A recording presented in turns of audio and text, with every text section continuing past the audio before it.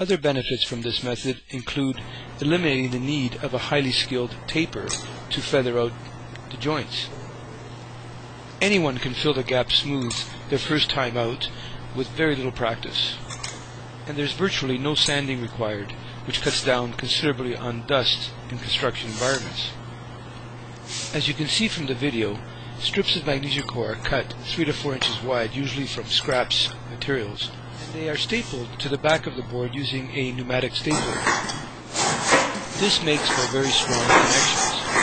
If painting is not required, the gap can be eliminated, the boards brought tight together, and wallpapered directly without any filling whatsoever. This is because the staples themselves make the connection between the two boards and the back strip, so that there is no structural requirement for a filler to tie the two together. If you have any questions, please email us and we will answer them as quickly as possible.